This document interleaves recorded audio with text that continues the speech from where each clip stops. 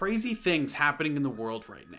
Local news in Baltimore did not report on the bridge falling right away because they were concerned the video was AI generated. This 7th grade math teacher changed his name legally to literally anybody else and announced he is running for presidency in the United States. Another man from Texas was put into a coma with a 4% chance of living and survived. Doctors knew he was bleeding internally but didn't know from where, until they discovered that he tried to remove an ingrown hair from his groin that became infected. This real estate agent accidentally burned down the multi-million-dollar house that she was about to show. She took sheets that were hanging on the deck to dry and threw them in a downstairs room on top of a shelf where there was a lamp.